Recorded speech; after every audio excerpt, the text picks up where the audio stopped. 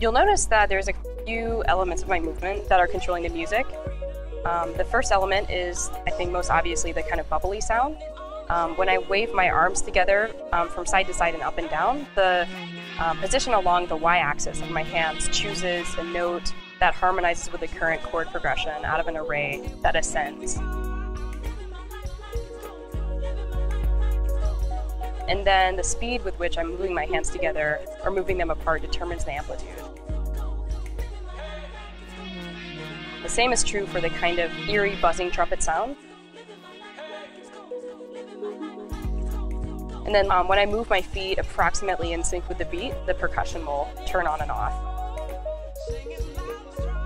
When I put my hands close above my head, there's a voice that sings hey, and then it switches to this eerie kind of granular trumpet sound. If you do it again, then it'll switch back to this kind of bubbly sound. And as your hands go high above your head, the pitch gets high. Right, exactly.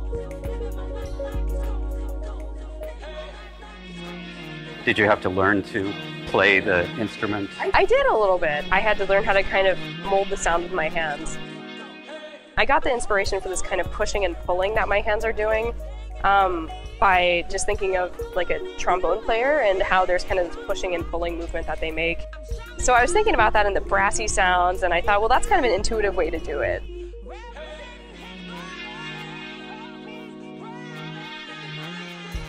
And you are moving on to study medicine. Yeah, exactly. So my goal is to become a neurosurgeon. I'm doing an MD PhD. And so a lot of people say, well, why the PhD?